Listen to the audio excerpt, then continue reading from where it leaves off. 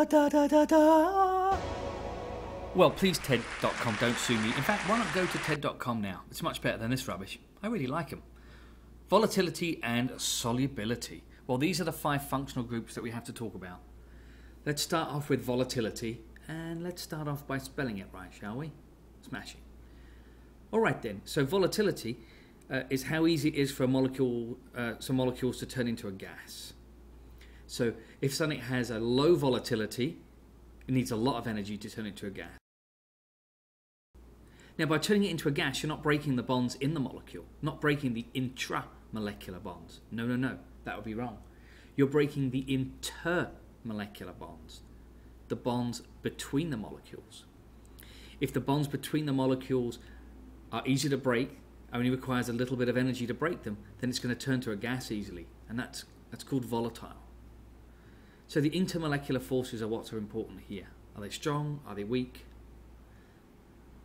So the intermolecular forces we have to look at, well, ionic, arguably, but not in this case, not for this part. Hydrogen bonds, dipole-dipole, and van der Waals. The strongest is hydrogen bonds. That requires the most energy to break and will make something the least volatile. Oh, let's draw a Mancini. Why not? That's the strongest. Van der Waals is the weakest. So let me draw out the functional groups for these, because you know and I know that you've forgotten them. Let's draw those in. Keto must have 3 carbons. Carboxylic acid. Now looking at these here, you can see that there are 2 with hydrogen bonds, and those are the ones that have strong intermolecular bonds. Hydrogen bond is the strongest one there. So let's look at the volatility. This is relative volatility, of course. That isn't a hydrogen bond in red there, that's a covalent bond. Don't make that mistake. So alcohols have the ability to make hydrogen bonds, so do carboxylic acids.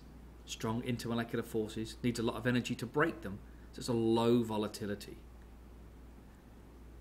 Aldehydes and ketones, well, they have dipole moments, dipole-dipole interactions, but they're not as strong as the hydrogen bonds. And the halide, well, that has a high volatility, medium to high, because that dipole's the weakest of anything we've seen so far. So if I were to mix them all up together and heat them up, the halide will come off first, the alcohol, the carboxylic acid, will boil off last.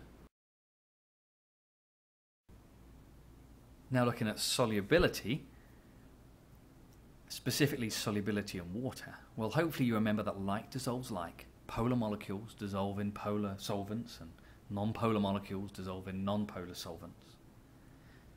Now water, that's polar. So the more polar a chemical is, the more likely it is to dissolve. I know you've forgotten the functional groups, even though you saw them a second ago. Not to worry. Alright then, so what's the most polar? That's the one that should dissolve the best. Yep, alcohol has hydrogen bonding and carboxylic acid hydrogen bonding, a special sort of dipole. It's a very strong dipole. That has the worst, has the weakest dipole, and the aldehyde and ketone have like an intermediary strength dipole. Now it's a little more sophisticated than that, so let's look at a couple of tricks. But this question came up a few years ago. Very few people got it right. So I've got propan-1-ol and pentan-1-ol. Which one's going to dissolve best in water? Well, they're both alcohols, so they both dissolve equally. No, not quite. They both have alcohols, but one has a longer non-polar chain. So it's going to be that one, because it has the shorter non-polar chain. Another sophistication on it is, what about fluoromethane compared to chloromethane? Which dissolves best in water? Well, the more polar one is the fluoromethane. The difference in electronegativity is greater between carbon and fluorine than carbon and chlorine. And we're done.